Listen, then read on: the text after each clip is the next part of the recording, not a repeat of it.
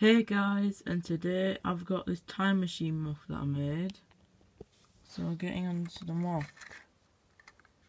So it's like a Back to the Future type thing. So here we have the license plate, and then the front of it. It's supposed to be the thing that comes off, that's supposed to be like the engine. And then we've got the doors here which you can open up. It's based off of Back to the Future, so I think that's where I got my inspiration from. It's got a wheel on the back with a booster.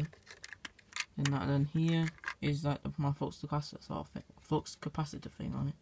So it's like in that it's like a nuclear reactor, and then it uses this and it powers it, and there's two boosters. Then the rooster comes off. Then inside I've got Daniel and Elliot. And two levers, and then here's a thing. So yeah. It's an awesome mark, and let's go and see. Oh, in the bottom. Oh, there's one thing in it. So onto my Lego pile. Where is it? Oh, just a minute, guys. Oh yeah, here it is. Just a minute.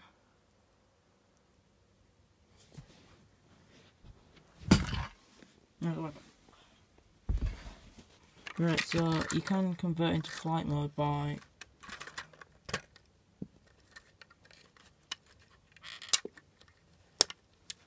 watch I'm breaking it, man. Let's wait there a minute, guys.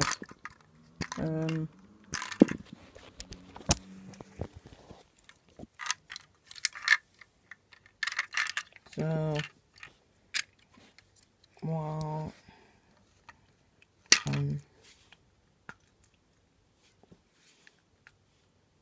just a minute. Just a minute while I convert into flight mode. It's like a changing out some stuff. Just a minute, guys. I think put a couple of pieces together. Just wait there a minute, guys. I'm literally just putting it together. So but Brick Brother is away right now. If you wonder why he's not in the video.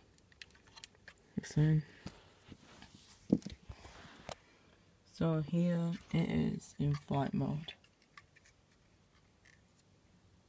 So yeah, and if you want to make it like look like it's time, like flames come out, like take that white piece off, and then you put like flames in those two holes.